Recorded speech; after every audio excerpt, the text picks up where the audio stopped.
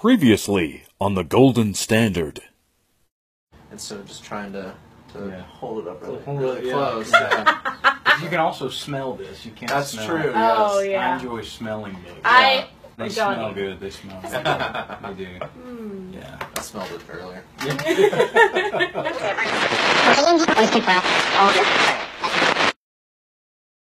What about your backgrounds as far as writing and art?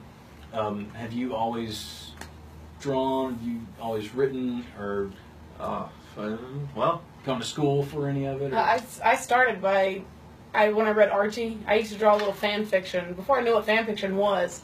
Before the internet, people. Yeah. Believe it or That not, old. at the time.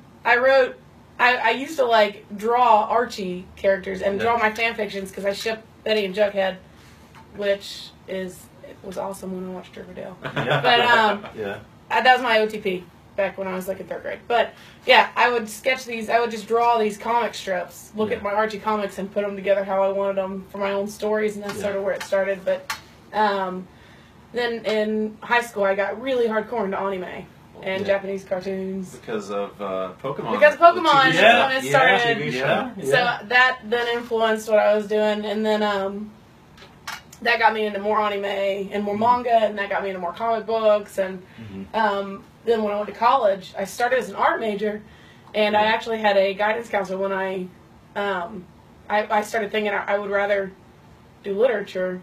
Even though I loved art, and that's my first love, I was drawn more to a literature degree, and my art guidance counselor said, so you just don't take art that seriously? I guess I had to say, I guess not. But then I thought, you know what? I do take it seriously. I would like to take it more seriously with the way I put art. I would like it to tell a story, and I would like it to have substance, not just artistic technique, you know? Yeah. Should have just asked, but what is art? Yeah, that's what I should have done. Yeah. Total beatnik moment. But Neil went to school for English also. Yeah, I went to for English stuff. I mean, I didn't take it nearly as seriously as he did. I went for a semester of film school, like screenwriting and stuff. Okay. Probably learned more there than I did in my We harken back to that a lot. like bachelor's. It ends up. I usually look more toward film for like, I guess when I say story consulting, it's like I think like really the blockbuster era, like Spielberg stuff. Jurassic Park is a huge one. What will Jurassic Park do? Yeah. Yes. And it's like, a lot of Spielberg. Right. Yeah. Yes. A lot of Spielberg. Oh, yeah. I think I dropped my paper on the floor. Alright. As something else I wanted to mention about Don't Fear Dawn, we live in a time where there's a need for strong female characters. We got Wonder Woman coming out.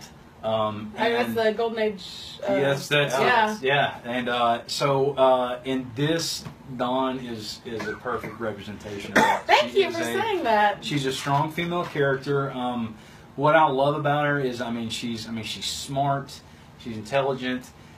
But she has this like sense of wonder, and she's fearless. She's not afraid. Thank you. To like if it's something she doesn't know about, she's like, I'm just going to jump right into it. Yeah. And explore it. I think one of my favorite parts is when she comes up on the mill, and she's like, oh, like this mill is like. I'm giving anything away. No, you can keep talking about anything. This power mill is like it's busted up and it's ruined and everything, and so she wants to fix it, but it's just like an idea. She's like, oh, I know what I'll do, and then she lists all these things that I don't even know how to do, and like she's just like, I'm just going to do these things like it's a grocery list, Yeah. But she's a very strong character. She's very intelligent. She's her own. Yeah. She's not going to let anybody own her. She's had to be that way. Yeah, she's definitely had to be that way. So I think that's you've got an awesome female character here. Thank you so much. Definitely for girls to read and to identify with and to look up to you. So I really wanted to mention that part as well. Thank you. The whole name of it, Don't Fear Dawn. I remember when you pitched it to me and you said I'd hate it. Yeah. You remember? He did hate it at first, and he's like, I don't get it. And I said, It's clever. It's like the superhero name, Don't Fear Dawn. It's almost like she's Don't Fear Dawn. Yeah. But also, it's a vampire thing. Yeah, and I got that one. Don't Fear Dawn, the girl.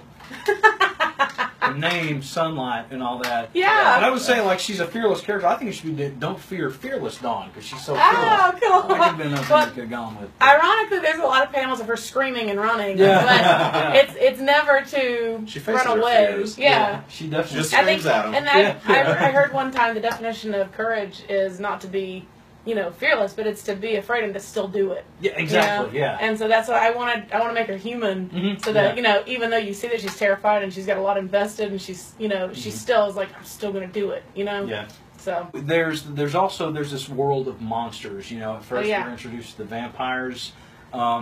We get kind of a glimpse that there are werewolves. They're your typical classic monsters there, but I want to talk about the Jiangshi, if I'm talking about Jiangshi? that. I think it's how it's performed. Yeah, I had never heard of that before. So my question is, are there we're going to see any other monsters like the Jiangshi that aren't your typical monsters that can you tell us what? Yeah, I can. Oh, yeah. I'll try to keep it brief. Yeah. We do a lot of research into old legends. Yeah. Thank God for Wikipedia nowadays. Yes. The internet, once again. Yeah. But we do a lot of research into old stories, and the Jiangshi, for example, they really are like the Asian version of the vampire.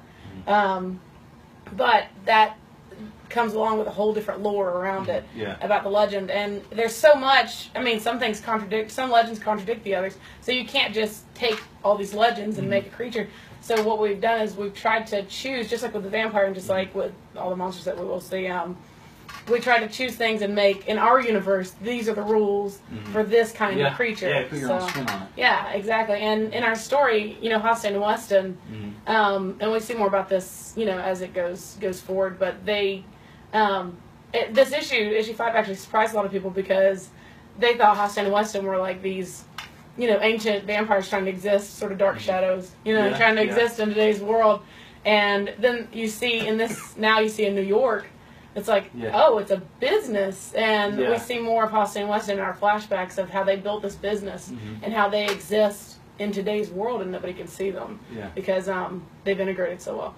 But they actually spent centuries building this business by, and you see this in issue 5 a little bit, going and finding all of these monsters who are preying on humans and basically saying, join or die.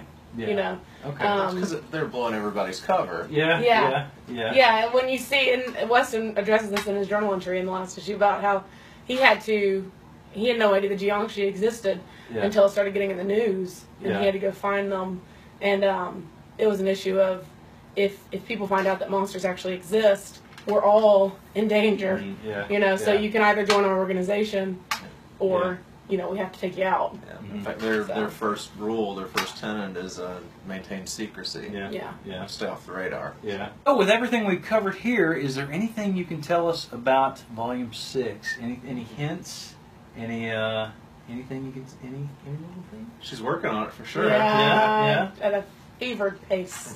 But in this issue, I feel like we finally get to the substance of the story. It's no longer just setting up, here's these new characters, here's the universe. We actually get to start playing in the universe now.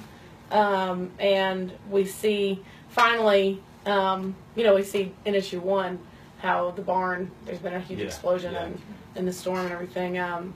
We see what happened that night, what ultimately unfolded. We also see a little bit of not only Dawn and Weston's relationship developing, but flashback to Eleanor and Weston and how their relationship was before, ultimately, obviously, she ended up taking off with his best friend. So awesome. Exclusive sneak peek. Absolutely. On the Golden Standard. I was going to say, if you want, I brought my stuff, I can give you a sneak peek. Oh. So, So you can get all 5 issues of Don't Fear Dawn here at the Golden Age. And where can we get more Don't Fear Dawn? I understand there's merchandise. Yes, actually. Well, while I recommend that you come to the Golden Age and this beautiful comic shop, which we are so proud to have in our town, you can also order any of the issues on don'tfeardawn.com. Don'tfeardawn.com. And you can follow us on Instagram, Facebook, and we do have a shop on Zazzle now. You can actually get T-shirts, coffee, a really cute coffee mug, which I love, bumper stickers, things like that, and we'll be adding to that just as we go. But you can find us there.